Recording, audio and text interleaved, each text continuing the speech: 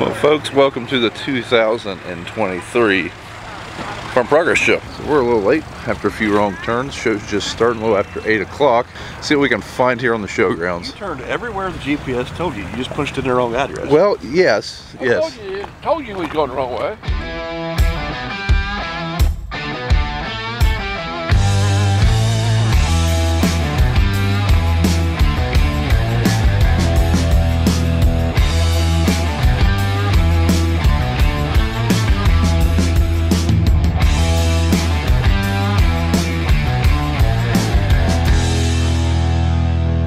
Never heard of Farm Progress Show. It's one of the largest outdoor shows in the United States. We come to it every year, so let's see what the latest and greatest the show has to offer is. Questions.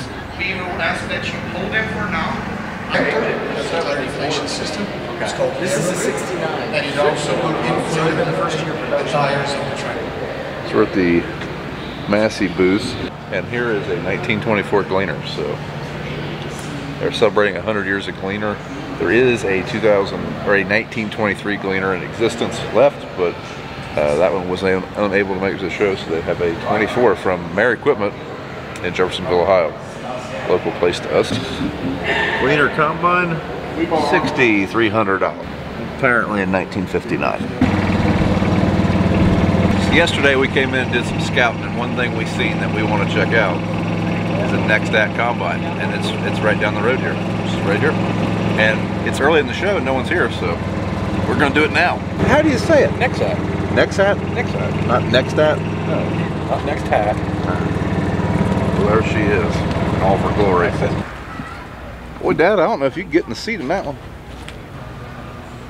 I know exactly how you feel there. So walking around Farm Progress, one of the things that we were really excited to see was a Nextat Combine. So I'm here with Jason Faulkner from Nextat, and Jason, you mind telling us a little bit about the machine here? Yeah, so the Nextat is sold and distributed by Terra Camp in the United States, which is a wholly owned subsidiary of Nextat. Nextat's 50 feet wide in the field, 10 feet wide going down the road, so we can go from field to road or road to field in 10-15 minutes. Yeah. Change positions. I know one thing looking at the machine is really unique about it. Obviously, the whole thing pivots, correct? Yep. I mean, yeah. That's a combine, and the whole machine is 50 feet wide. It's pretty interesting design. Yeah. We have about 5 or 6 different attachments for it. We have a harvester, we have the planter, we have the tillage, we have crop protection. And all that is controlled by one chassis, correct? Yeah, one chassis. So like this whole combine machine behind us drops off the main frame, and then you just hook another. Yeah, we unhook it, and realistically it's going to take you about a half hour to switch from one implement to the other. It takes me that long to switch from heads sometimes. So to go from harvesting to planting, if you were going to put down a cover crop, it's morning, you'll be planting by noon after you get your crops in and all that type of thing. Okay. One thing I noticed, like the tires on this machine are massive. Yeah. Is this for compaction purposes? Is that the whole concept of the machine, is just how wide it is to... It's to reduce compaction. The main goal of the machine is to be farming on controlled traffic. Okay. Most controlled traffic fields are 10 feet wide between the passes. Yeah. What we're doing is we're running on 45 feet passes. So when this machine turns around, that tire that's going north will be going south in the same tire tracks, yes, basically. Exactly. Okay. So what we want to do is drive on those same tracks all the time, no matter if we're planting or spraying or harvesting, doing tillage. It's always on those same paths, which you'll hopefully never drive over the field again. Okay.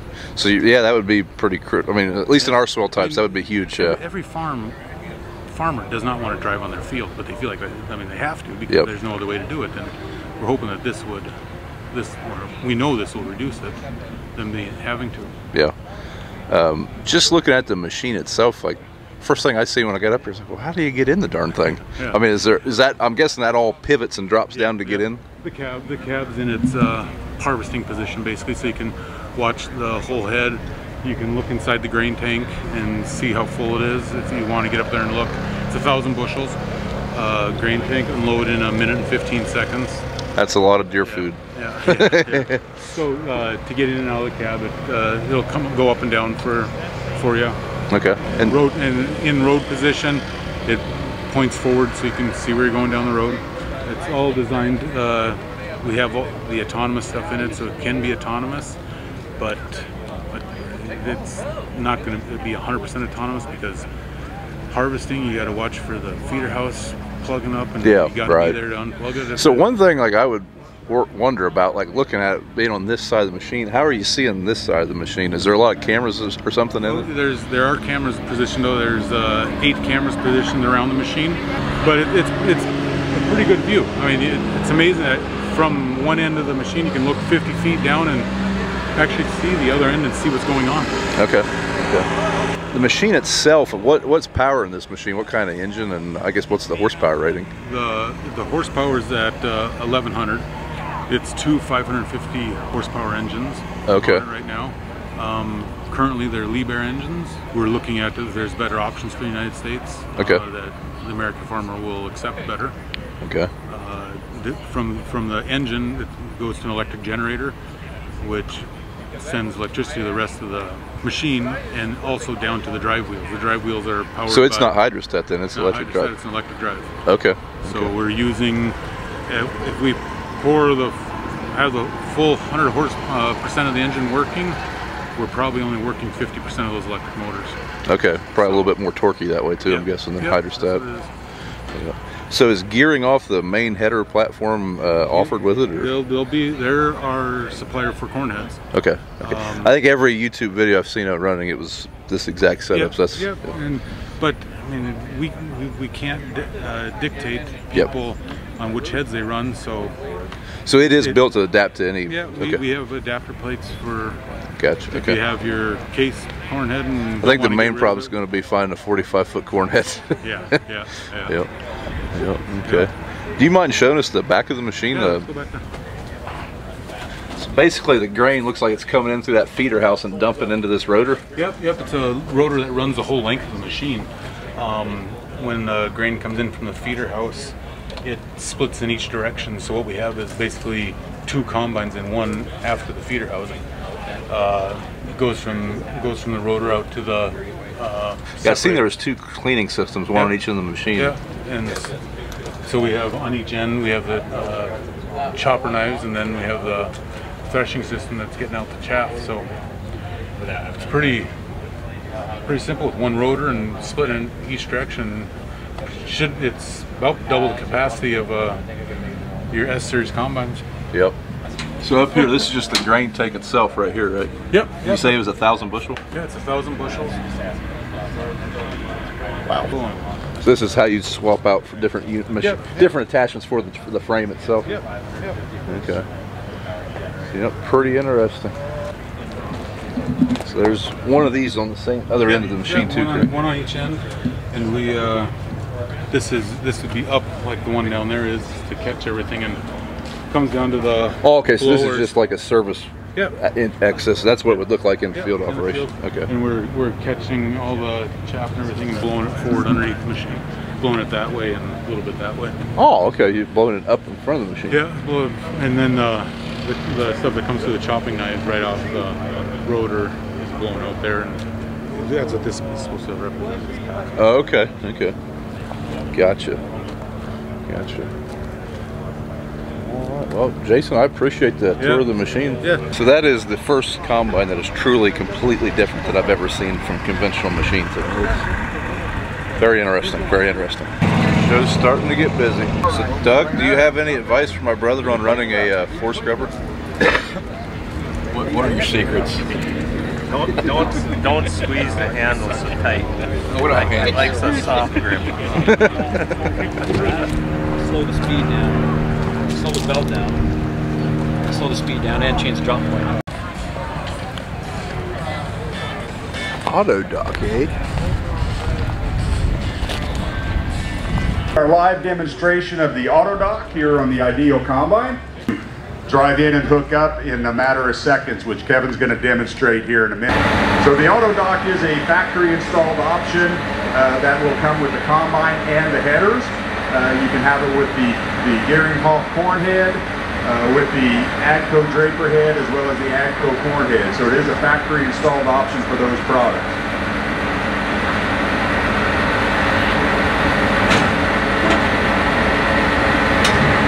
So he's picking up the head. He'll bring the head up to a fair height, and then he'll push the button in the cab.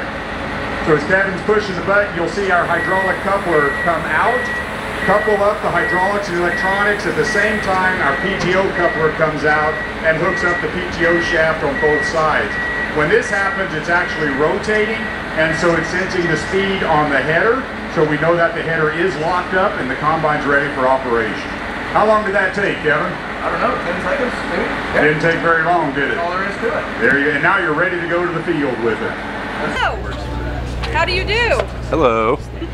Gavin, you figured out how to get that in your bag yet? I need like 6 of these in my life. They'll fix you right up. That's what they told me anyways. We just got done meeting and greeting, driving around before the show closes for the day, looking at tool benches.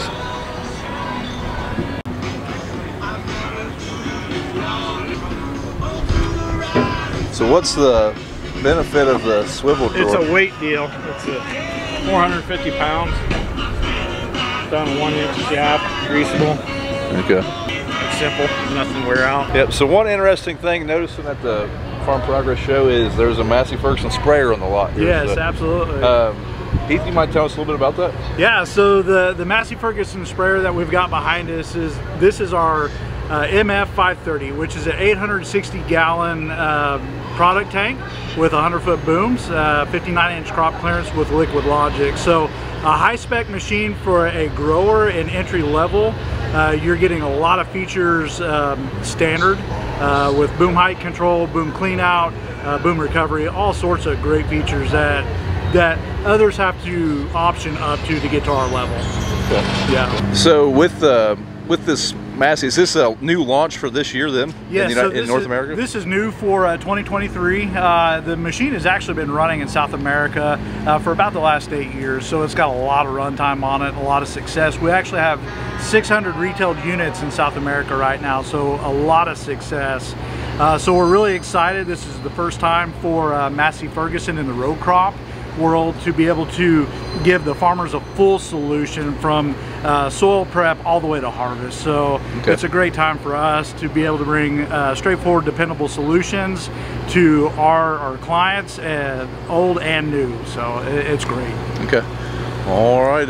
As far as different boom options, everything is 100 and 90. Is that the two options are at? Correct. So we have 90 and 100 foot currently right now. We definitely want to step into a little bit bigger range, that 120 foot. But we know for the areas that this machine is going to launch in for this first year, 90 and 100 is going to fit ideally. Okay. All right. Well, hey, I appreciate you showing us around a little bit. Thank you, Brian. Yep. So this is day 2 of Farm Progress, and just catching up with a fellow I haven't seen in a few years, Arthur Santos. Arthur, good to see you again. Good to see you, man. Yep. So Arthur and I got to know each other a little bit on some Fendt Momentum stuff. That was like 3 years ago now. Years ago, 2020 and I think 2021. It's been a while. Yep. So this morning when I walked in, there was I assumed it was a Fendt Momentum because it was a planter hooked to a Fendt tractor and it was covered in a black tarp. So, or a black sheet, I guess. Yeah. So what's going on here? So we were unveiling, it was the first time that North America saw the 30-foot version of Momentum. It carries all the benefits and all those cool ergonomically designed features, but it has a different design. So we wanted to cover it and do an unveiling. Yesterday morning, we had media and some gas here. We had some CO2 cannons, smoke guns, and we tried to make some pretty cool. We launched with a video, and then I gave a very quick presentation about the features. So that's what happened, and was the kind of the mystery that we built here. Okay. For someone who's maybe not familiar with the Momentum, what sets it apart compared to a traditional Yes. planter? So Momentum is the only planter in the world that measures its own weight. Inside the rims, we're measuring the weight of the planter in the wings and in the center. And we are automatically, intelligently reacting to that. We have a self-adjusting weight transfer. So we precisely transfer all that massive weight from the tanks in the center to the wings. So you have good weight distribution. We automatically inflate and deflate the tires. So if you're planting or if you're roading, if it's heavy or if it's light, we automatically inflate the tires. And we have no pinch-outs. No matter how many acres you plant, 0 pinch-outs in the field.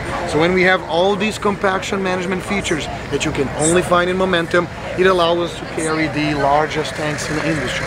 100 bushel seed, 800 gallons. In the 30-foot segment, that's the biggest that the industry has. And the last one, and I cannot forget about it, our VCT, the 3 independent fluctuating toolbars that copy the topography, the terrain, so you can place the seed in the right spot and have even emergence. Okay. And if I'm not mistaken, the Momentum comes outfitted with precision meters, is that correct? Precision from the factory, VSAT, V-Drive, Delta Force, that is absolutely mandatory, and there are some additional options, conceal, but precision is embedded in the machine since the design where the engineers were talking. Okay. All right, now it's offered in a 30-foot splitter planter. Yes, we always had the 40 and the 60. Now we have a 12-row 30 and a 23-row 15. Okay. We'll start pre-selling them April of 24, and we'll deliver the first units December of 24. Okay. All right. Well, hey, Arthur, I appreciate it. Good catching up with you. Cool, man. Good talk to you, Brian.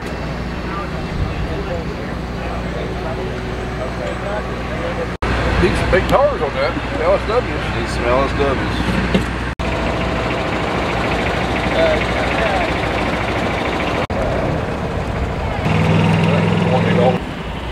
Here the slides in and out with plastic.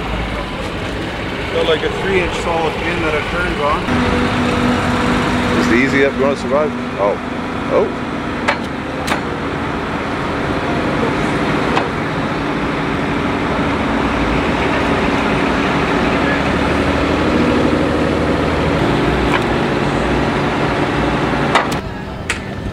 Make life a lot easier. Go lifts basically the whole front and back. I was looking at the option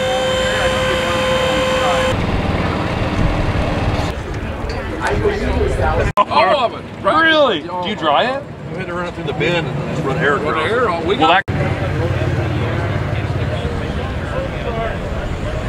Hey, Zach.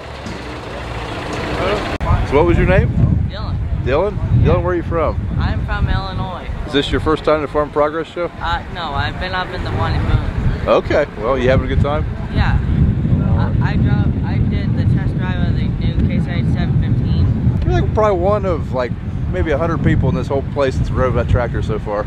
So stopping at the Underforth booth over here with Andy. And Andy, what's a little bit different about this equalizer track system we have here in front of us? Looks like it's got a little bit of a different architecture to it. Yeah, it does. This is our new Equalizer SP that we're debuting at the Farm Progress Show. This is the biggest grain cart track that we've built year to date. It's got a 172-inch long footprint, and that's from hub to hub on the end wheels. And it's 50 inches wide. So it goes on our big 2,000 and 2,500 bushel grain carts. And one of the unique things about this track is the oscillation in both the bogie wheels and in the end wheels. As you can see on the display here, we're hugging the surface of the ground, even though we have the hump going across the middle, which is keeping the entire footprint of that track on the ground to optimize flotation. And we still keep the equalizer tradition of the whole track cambering side to side to follow the crowns on the road or different contours in the field. Gotcha. So is that the kind of track system you're going to see standard on this big, what is that, 2598? Yep. Yep, this is our 2598 to 2,500 bushel grain cart. This track will be an option on here. We have numerous tracks available, but it'll become a popular feature on the larger grain carts just for the flotation and, you know, the maneuverability through the field. Okay. Okay. All right, Andy. Well, I appreciate it. Yeah, thanks a lot. Appreciate it. So one of the skid steer brands we've been kind of looking at from the corner of our eye is a Takeuchi. So we got a setting one. Still have never ran one white.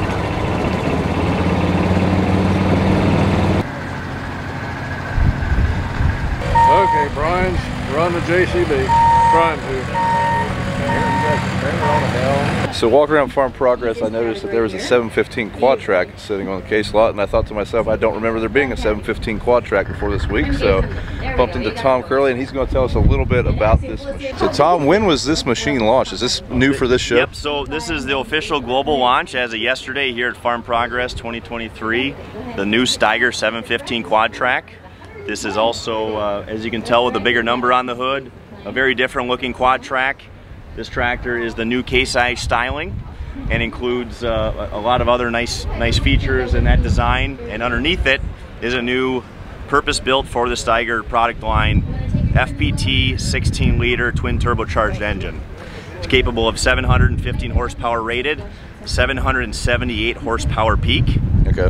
And we're putting all that power to the ground through an updated transmission, heavier duty 16x2 transmission, heavier duty axle, and then the undercarriage here is all new, developed here at our Case IH facility in Fargo, North Dakota, at the Steiger plant. And so building on 27 years of quad track technology, we have the latest version of our undercarriage, which is the HD quad track undercarriage. It features a larger drive wheel, longer track, about 12 inches longer track, a larger footprint, and then this new undercarriage lets our tractors, or the 715 models, go 26.5 miles an hour down the road. Okay, and that's up from the previous 22, is that right? Yep, we're about 23.8 okay, on the current tractors. Gotcha. Yep. Okay. And so we also have, as part of this new model, we have larger fuel tanks, 520-gallon fuel tank. We have the new model year 2024 cab that has a lot of nice updates with display mounting, a premium sound system with a 6.5-inch subwoofer, and tweeters and amplified speakers in the headliner. We also have the new headlights combined with the lighting package on the cab and the rear fenders. We are actually outputting about 30% more light lumens, so about 78,000 lumens compared to our current. Well, looking at the lights, they look pretty huge just in the front end of the machine, let alone the LEDs all around it. We put a lot of focus. Guys are running longer hours at night, trying to get more done in the tight windows in the spring, and that's what this tractor is all about. It's about more productivity. So we're able to pull implements faster, deeper, or a combination of the two. Having a lot of great experiences with the customers this last spring and the last couple of years on field test. Just getting the general feedback consistently that, hey, I'm finally able to pull some of the implements on my farm today at the speed I want to or the depth I want to. Yeah. And that's your big high-speed discs, your big disc rippers. If you're into Canada, your big drills, you know, up to 1,300 bushel carts, 86 100-foot wide drills. So a lot of excitement around the tractor. We've been price books have been out since June. Okay. And so we're ready to put this tractor in the market, and we're ready to start building in January, February timeframe in Q1 of next year. So we'll be delivering some tractors for 2024. So can someone order one now then? Yeah, go to your local Case IH dealer, talk to your salesman, and they're able to quote these tractors right now, actually starting in June. Okay, a couple questions I had from the machine. What's the weight of the machine? So our max ballast is listed at 72,000 pounds. Okay. But that really is intended to be able to add extra weight where it's needed. In like Western Canada, they're trying to climb big hills with the big trains that they're pulling up there. Down into the Corn Belt, the Illinois, Indiana, Iowa, Wisconsin, you know, up into the Dakotas through Minnesota. We're really seeing guys and gals that are out there. They're looking for more speed. Okay. And in that case, we're not really needing to weight the tractor up as much. We're right in the mid 60s. Okay. Nicely optioned, full of fuel. Okay. So it's a good fit, and it's a really maneuverable tractor. The dimensions are almost the same as our current quad track, so it still fits in one narrow width of traffic, and gets down the road nice and easy. Great maneuverability still. One other question: are you able to get this tractor with wheels, or is it just a tracked machine at the moment? Great question. The 715 quad track it's a quad track only. We do not have a wheeled variant of this tractor at this time. Okay, and I think I noticed 3-point PTO in the back of this one. So is that an option on? Yep. Okay. PTO is optional, and also is our 3-point hitch. We released a brand new 3-point hitch for our wide frame Steiger tractors in model year 23. So starting production earlier this year, and that new hitch is on this tractor here at the show today, and that is capable of all 715 horsepower pulling your 3-point hitch implements. Okay, awesome. All right, well, Tom, hey, I appreciate the it's been fun. Time. Thanks. Great.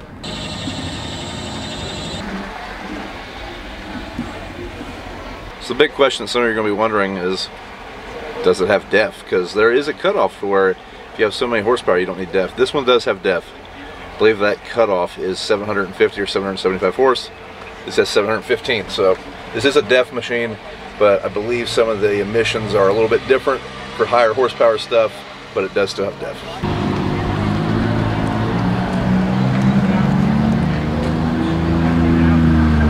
Send that to your wife? It's our happy anniversary? Yes, now I gotta find the price tag. Time to get some food at the Salford booth. Might be some after hours activities happening at the moment.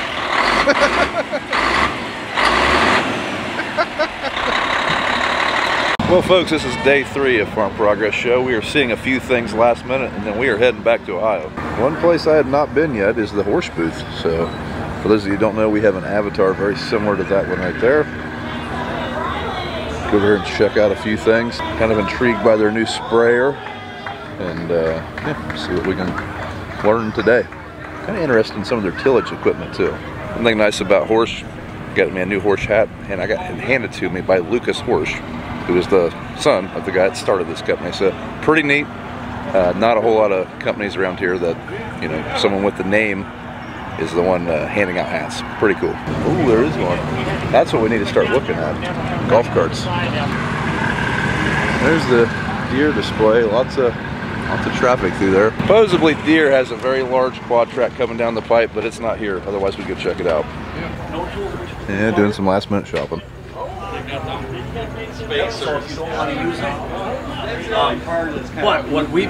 What we've been seeing, so we designed this product for a short crop, sparse crop, or down, to get that picked up pulled across that cutter bar. But what we're finding on your heavy bushel beans, this is absolutely spectacular.